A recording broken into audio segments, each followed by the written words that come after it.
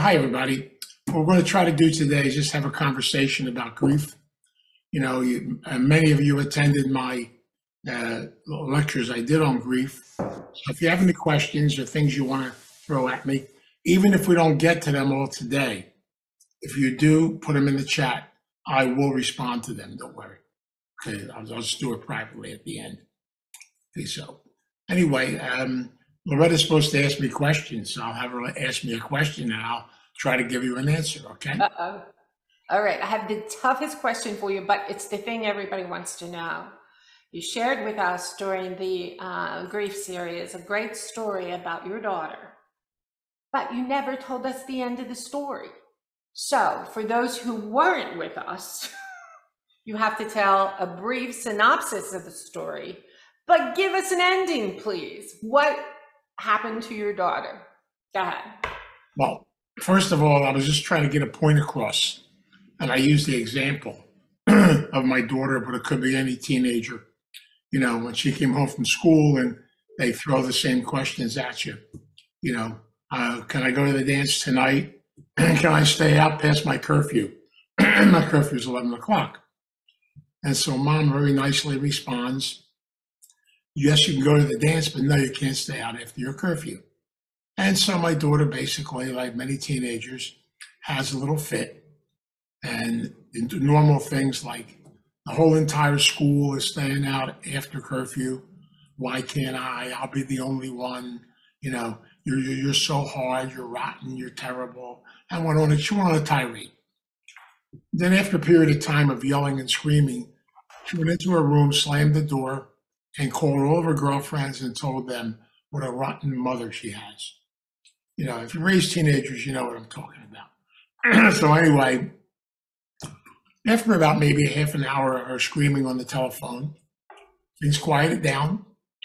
And then she came back out, walked in the kitchen, and very nonchalantly said to her mom, "Hi, Mom, what's for dinner tonight?"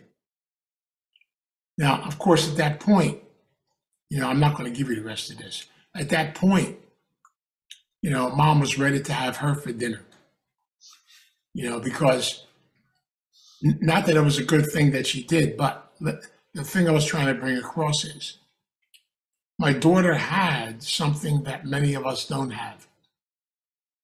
She had a support system.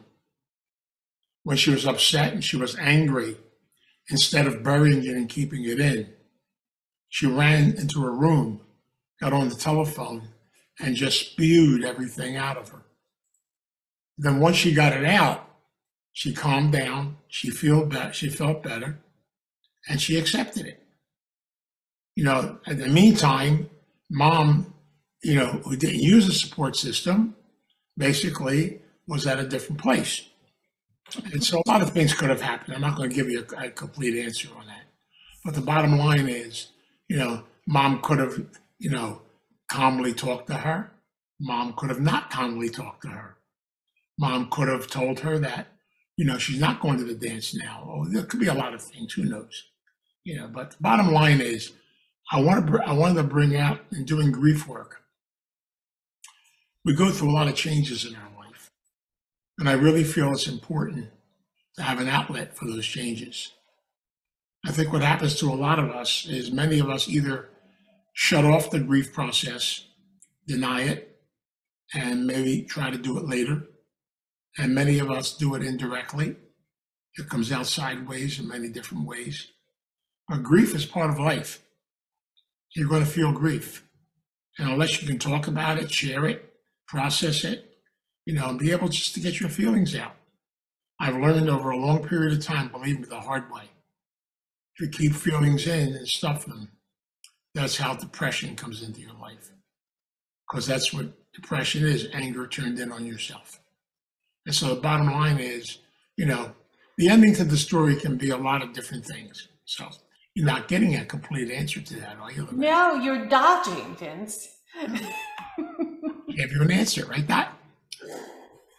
Give her an answer. Well, why don't you ask Dot what she would have done? Or ask Kathy or ask Nancy or somebody. Right. All right. Keep us in suspense. Okay. That's part of your charm. Mm-hmm. All right, Vince. into some of the deeper stuff that you talked about.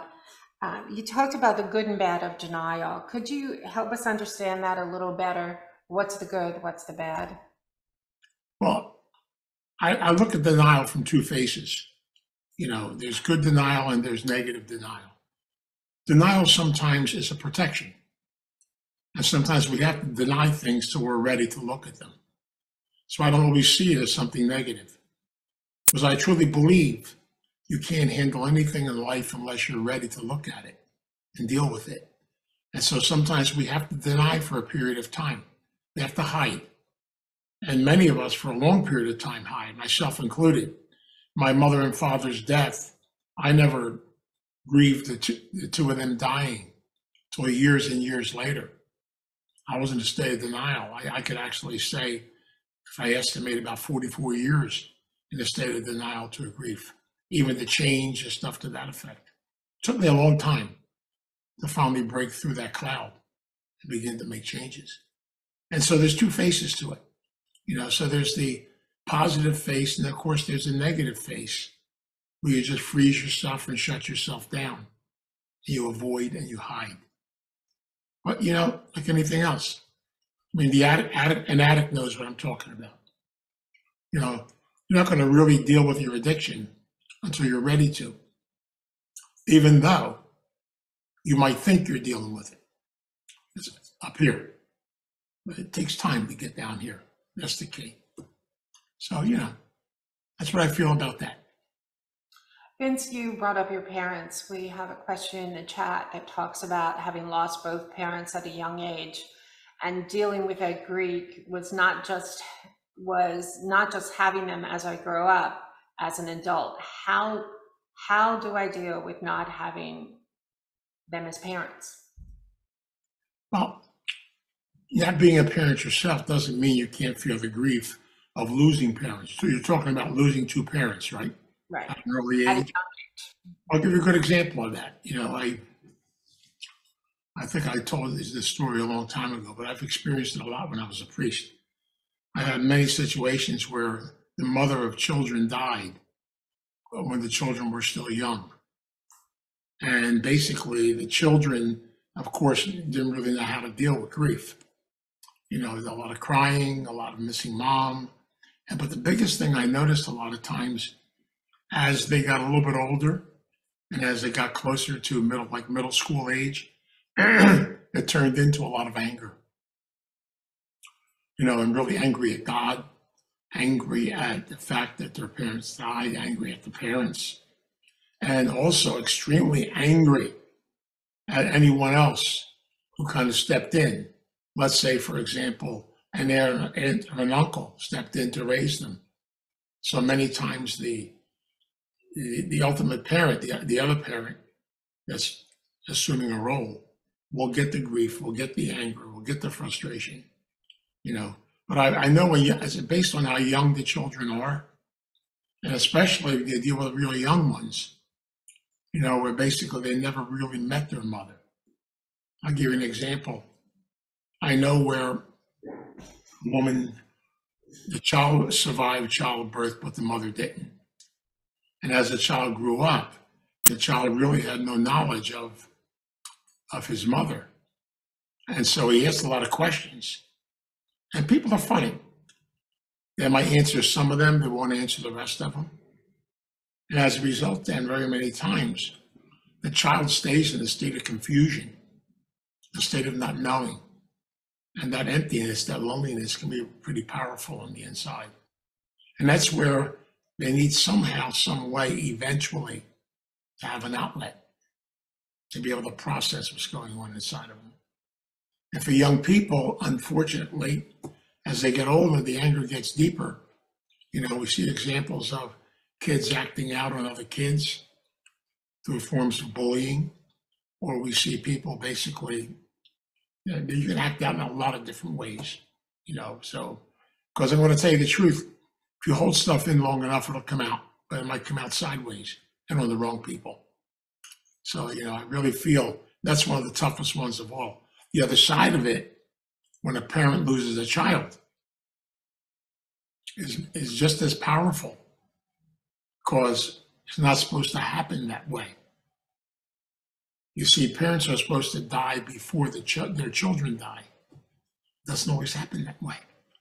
So the loss of a child, and especially at a very young age, or the loss of a child by an accident, or the loss of a child through drug addiction or overdoses, whatever it happens to be, and sickness, the loss of a child is so powerful that I really believe it takes years and years and years just to get to a comfortable place, somewhat comfortable, not really comfortable, place where I can finally begin to see and look at it in different ways. It's interesting. I was reading the paper this morning in the Courier, and in the obituary section, there was a section that was honoring a gentleman I knew back when he was a kid.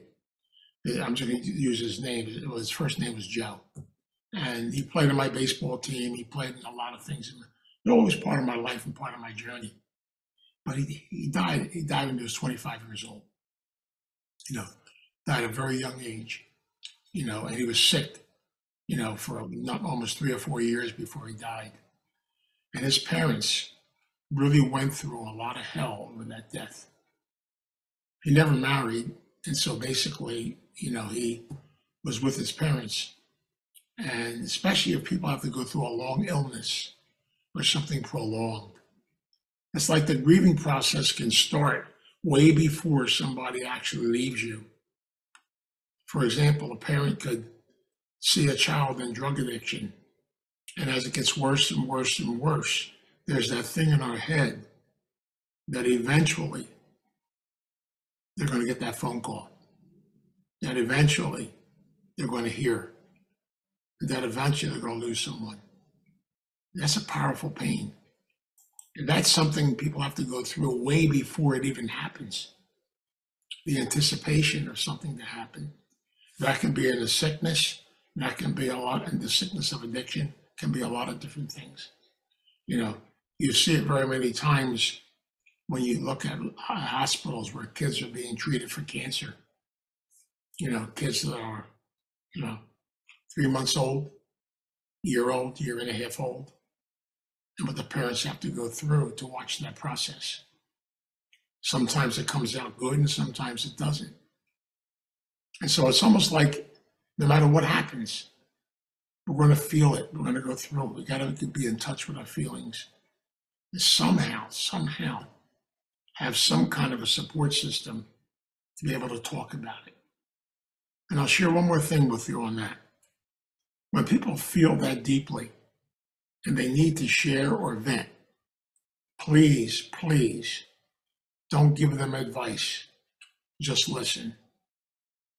People need people just to listen, because I know a lot of things may come out that make no sense at all. So it's not that important. It's a good question, though. It's a powerful question from both sides, from parents losing a child and a child losing a parent. Same thing.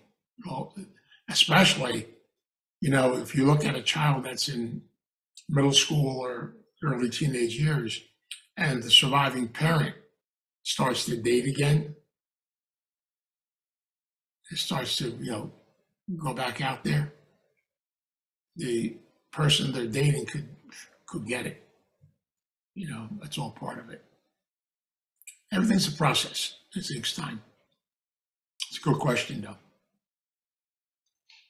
Vince, you talk about sadness, and you talked about sort of in the same frame as denial, that there's good and bad to it. Are there coping mechanisms to get the sadness to lift, or to, how does one move from sadness just to even neutral? Well, try to remember something, and Kubler-Ross says this very clearly.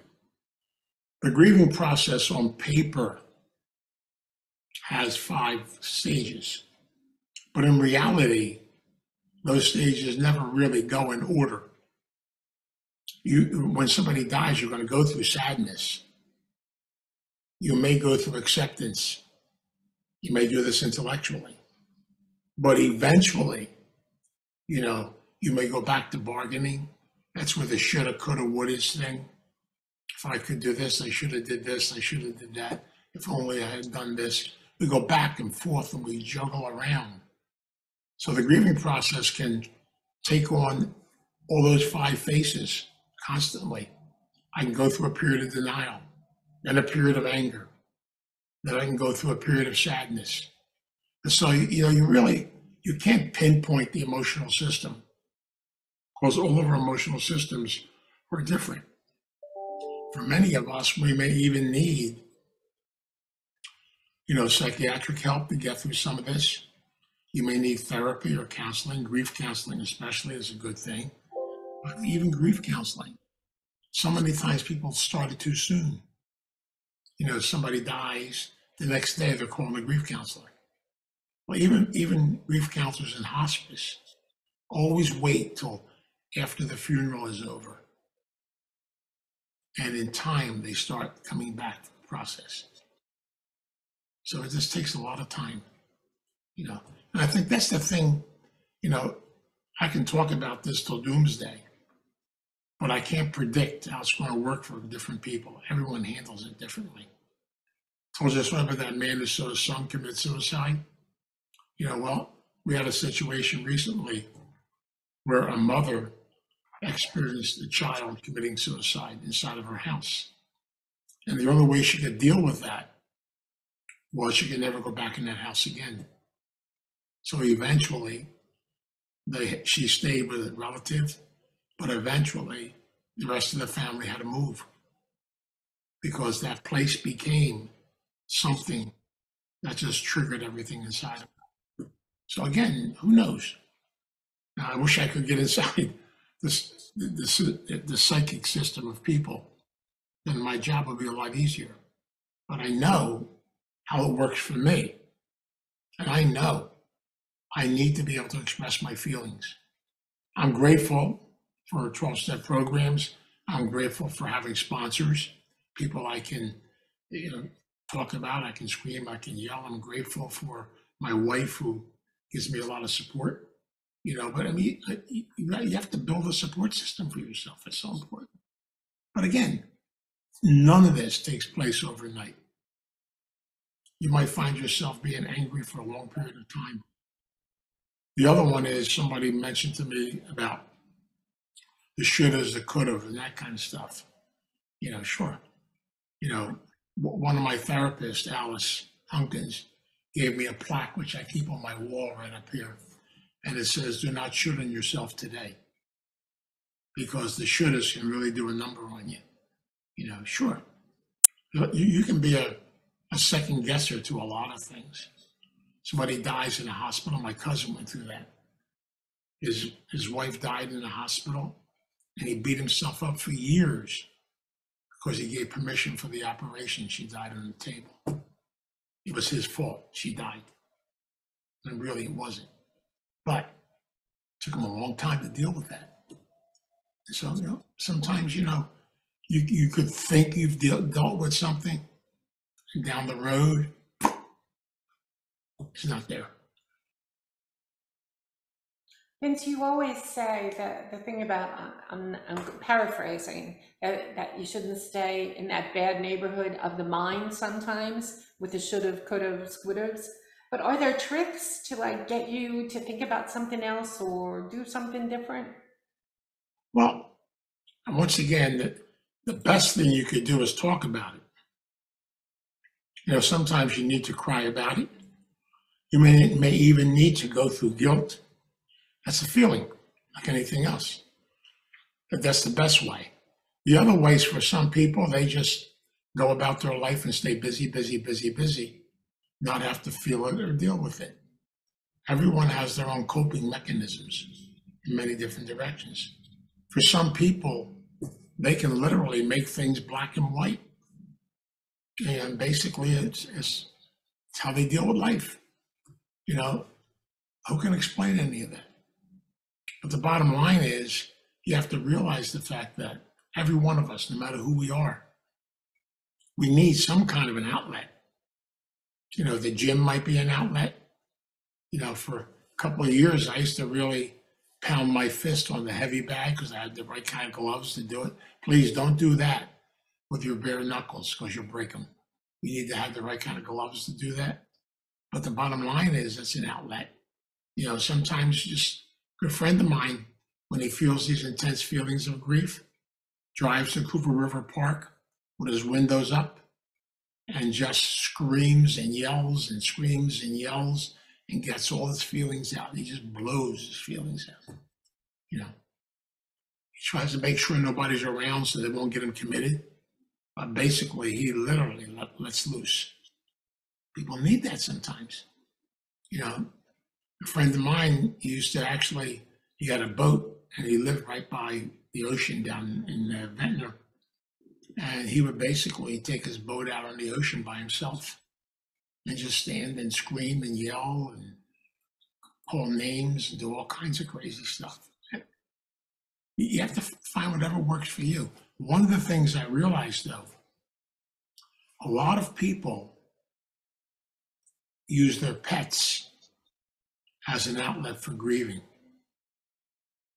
You know, it's really interesting in nursing homes and places now, they're beginning to have like cats and things to that effect, pets, because sometimes you can't talk to someone, you can actually talk to your pet, you feel close to it.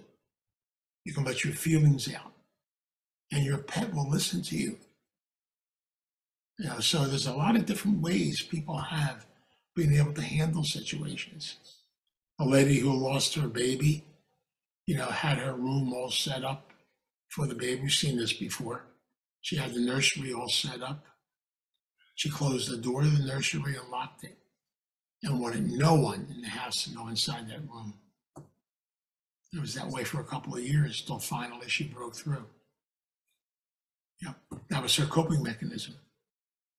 And I really feel because, you know, it sounds nice to sit here and say, oh, have an outlet, blow steam off. It doesn't work that way. That only happen when you're ready for it to happen. And many times it will happen at the time you don't even know it's going to happen. It's all part of it. A good friend of mine, you know, experienced this a few months ago where she was very busy working with the person that died. She was really the coordinator and stuff for the person. And then maybe about a month and a half later, she was sitting in her living room watching TV and all of a sudden started screaming, started yelling. All of a sudden she began to get angry at this person she has spent so much time taking care of that died. Who knows when it comes on?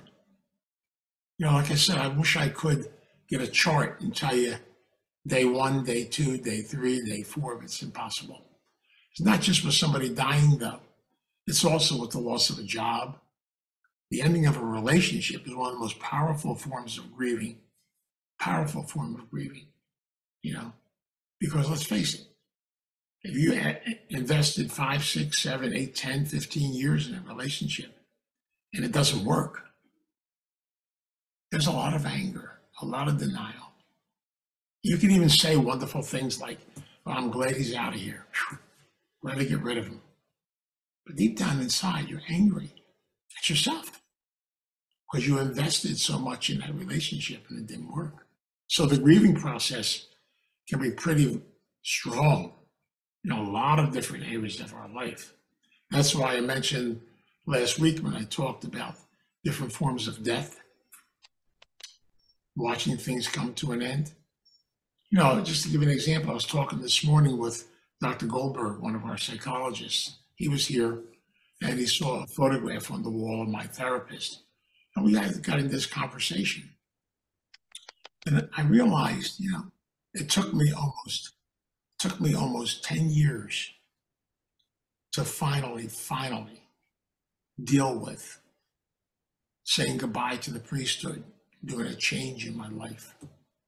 That was the scariest thing I ever did in my life.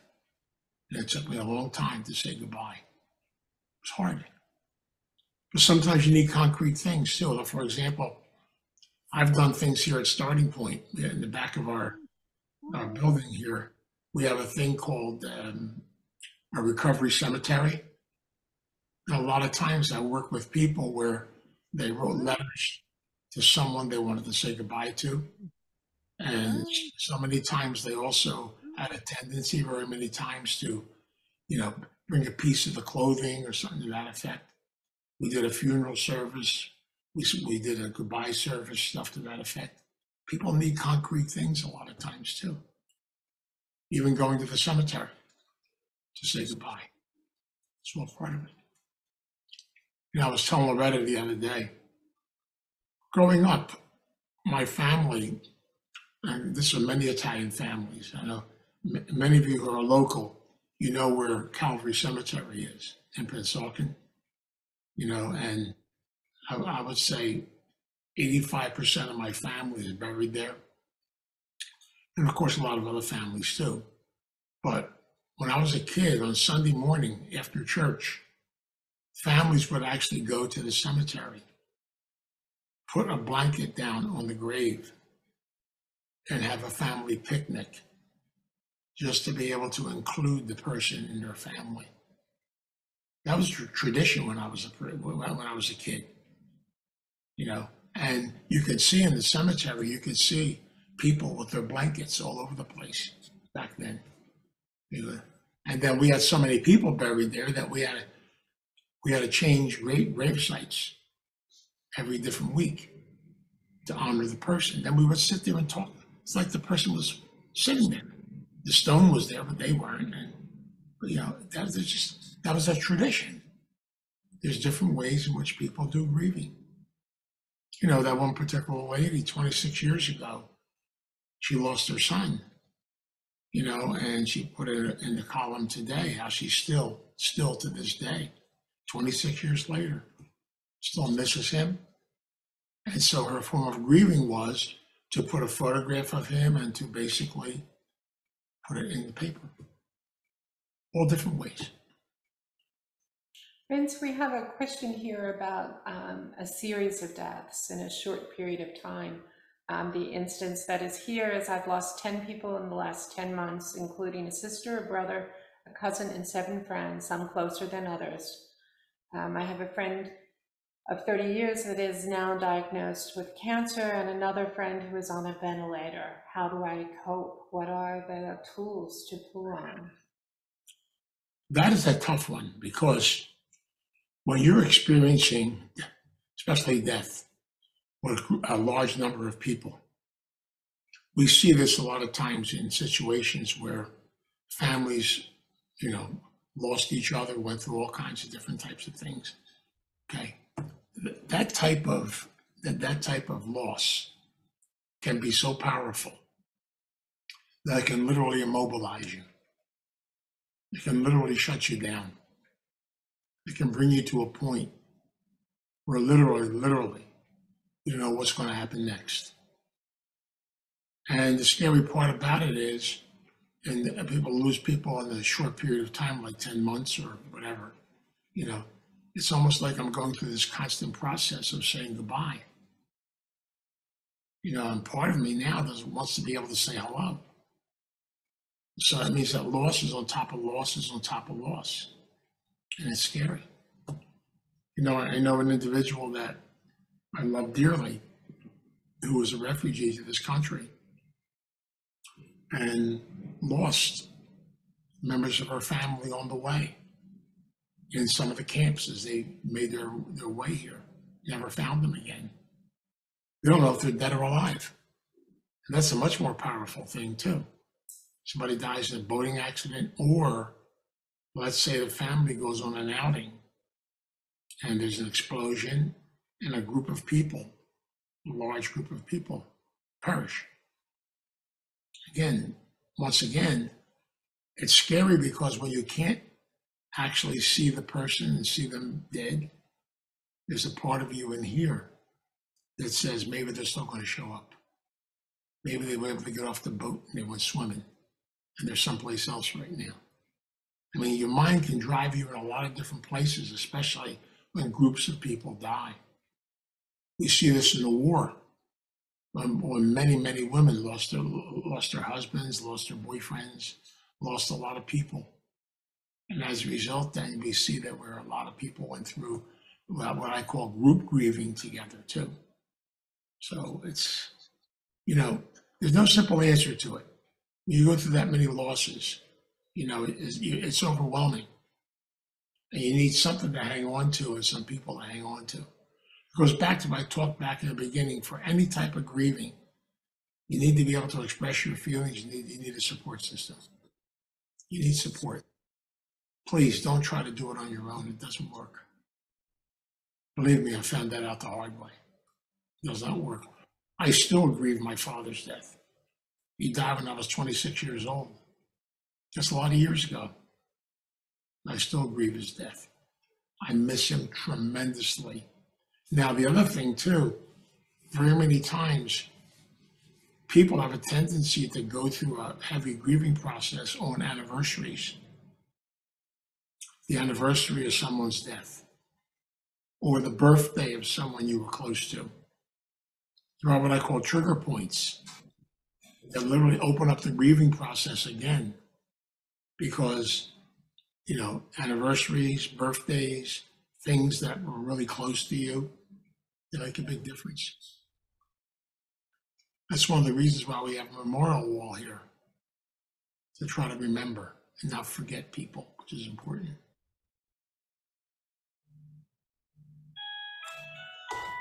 Are you there, Loretta? I am. I'm sorry. I had to turn off my phone. We have another question about the day my husband died. I was unkind. It was a sudden death. Said things that I wish I didn't say. Any advice there? Again, that's normal. That's part of the anger process. When somebody close to you dies, I don't know how to handle it. So I can actually get angry at the person, get angry at God, and get angry in a lot of different ways. And then later on, I should have did it differently. I should not have done it that way. Here's the shoulds again. But the bottom line is you're going to feel some guilt because you're angry. Especially if someone close to you dies suddenly. It's normal to be angry at them. I just think that's where sometimes we get tied up, because many of us were taught, myself included, don't get angry. Always be nice. You're not allowed to have that feeling. Anger is a very healthy feeling.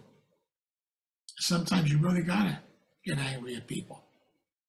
I've been in hospitals with people when someone has died after I've given the last rites, and I can see them really cursing the person, doing all kinds of stuff, and then crying, combination of so many different things, and the emotions of that.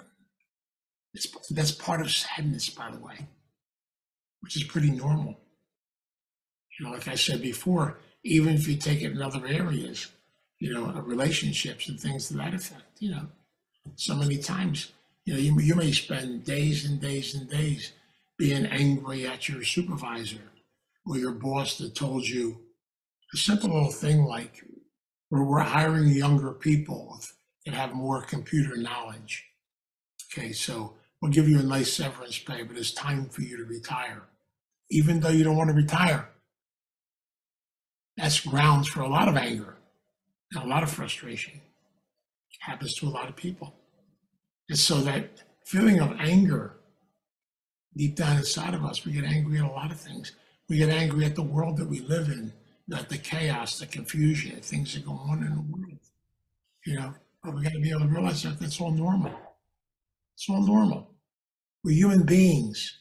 We have feelings. Feelings need to be expressed. But I also know I need to have people I can trust enough and feel safe enough to express them with. And that's where many times we make a mistake, because we let it out on the wrong person at the wrong place, and then make them back to haunt you a little bit, different directions. I've seen it many times, and not to have a little bit of humor, but humor is part of the process of grieving too. I remember when I was a kid, we used to have professional criers, people that literally went to funerals, didn't even know the person, oversupply. They're crying. You know, they got paid for doing it. It's amazing. You know, and at the same time, it's almost like I really can't express my feelings, so I'm going to pay somebody to do it for me. Is that a good thing? At that point, maybe it is. Maybe I need somebody else to do it for me. I don't know. Is it good? Is it bad? I don't get into good and bad anymore. I think people have coping mechanisms and they can do it in different ways. That's all part of it. And some people can be very cold. You know, let me tell you a funny story.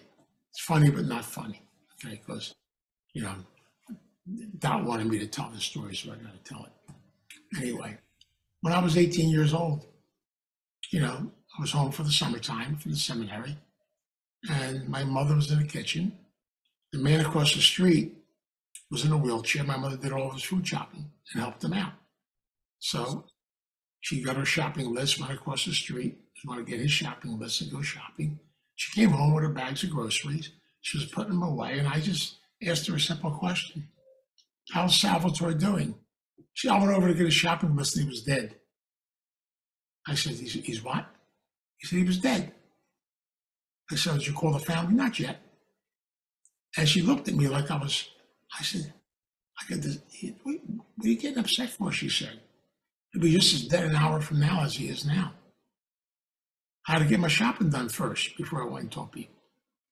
But see, you have to realize something. Many immigrants and people coming from the old country, people that experienced early deaths and stuff to that effect, it's how they dealt with it. It's how they dealt with it.